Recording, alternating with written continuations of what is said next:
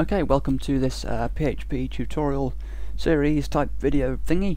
In this part I'm just going to demonstrate the random password. Well, I've called it random password, but it's really a random string generator.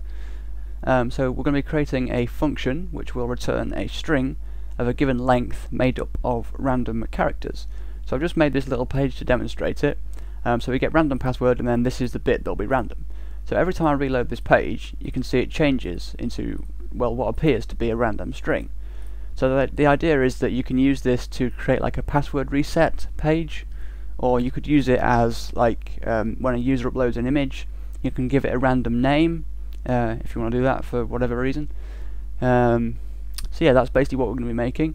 It's going to be a very short like page, so I'm not going to be using the sort of standard method that I usually use just to demonstrate this one function that we're creating, but I'll explain that in the next part.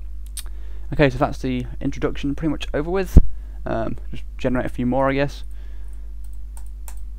Okay, so yeah, that's basically it. So thanks for watching, and join me in part 1 where I will show you the function that we're going to be creating.